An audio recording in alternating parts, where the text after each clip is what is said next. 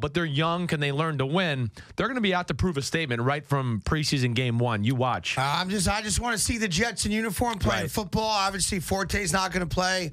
Fitzpatrick and Marshall and those guys, a series, maybe two, probably one. Right. And at the end of the day, it's official. No Hall of Fame game this year for obvious reasons. No field. It's official tonight at 7:30. Football is back. And I'm pumped because all the A-Rod nonsense is going to play itself out. And we know we got to talk about it. But at 7:30 tonight, as they say where I come from, it's game on.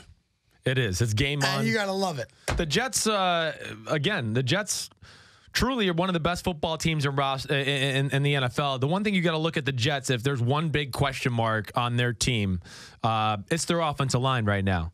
That's the big thing. You got Ryan Clady at left tackle, who's coming off injury. He's a franchise left tackle, but he's coming off a pretty serious injury, so he's coming there. Of course, DeBrickashaw's not there anymore.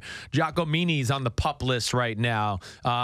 You got questions about the guard opposite of James Carpenter right now as far as, whoever it may be, can they hold up? So I think the offensive line is one thing. And I'll say this one other thing, too, about the New York Jets. I think they're going to miss Chris Ivory. It's funny they're going to see him tonight. Yep. Matt Forte. No, they'll miss him for sure. They will. Matt Forte, awesome player. Don't get me wrong. But his game is going to be, I think, yes, running the football, but also catching the football out of the backfield. He's a great receiving type running back. Who's going to be the guy that gets those tough yards this year too? Yes, he's going to have to be that tough yard guy this year. Because Forte ain't playing 16 games. I think we know that going in. Right, and he's not, listen, he's a guy that's, I think he's in year, 10 of his career maybe, or at least 9. He's right around there.